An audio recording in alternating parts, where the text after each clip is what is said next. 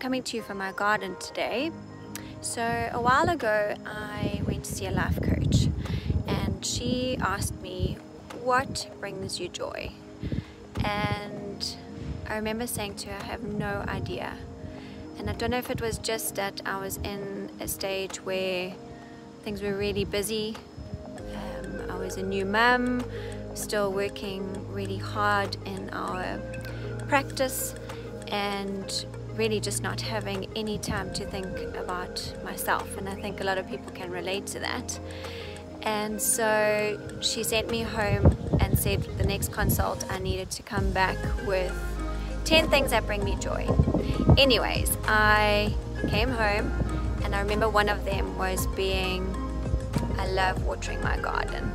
And so in a chaotic day, I now take a bit of time, I take off my shoes and I take out the hose pipe and I water my garden. It's not a big patch, but it is something. And let me just say that doing something where it just brings 5 minutes of joy can really make a difference in how we're feeling. So find something that brings you joy, whether it's only 5 minutes of your day every day, and try to do more of it.